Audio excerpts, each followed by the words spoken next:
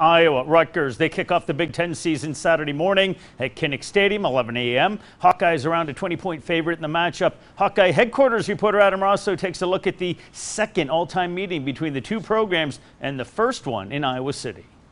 Saturday's game will likely come down to each team's rushing attack.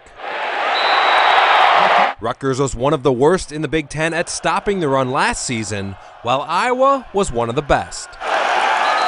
Kayvon Merriweather says Rutgers' ground game sets up their entire offense. They like to run outside and run inside, then they'll try to hit you with a long ball. So we kind of look at the film from a few years ago, and then we're looking at their game against UMass and just seeing the things that they like to do. Rutgers has been downright awful since joining the Big Ten in 2014. The Scarlet Knights are just 7-33 in conference play.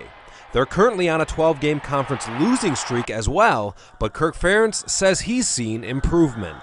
They clearly made progress last year. I think that carried over into this season. For their 5 opponents at the end of the season, all 5 of the last opponents were really good football teams.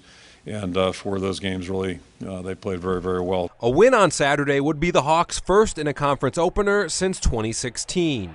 That victory came against Rutgers in New Jersey in the only previous meeting between the two programs. Your technique really has to be good because you don't know exactly what they're going to come and do. There's not much film, so you just have to be technically sound. And so with not much tape on them yet, it's going to be a challenge to see what they come in and do.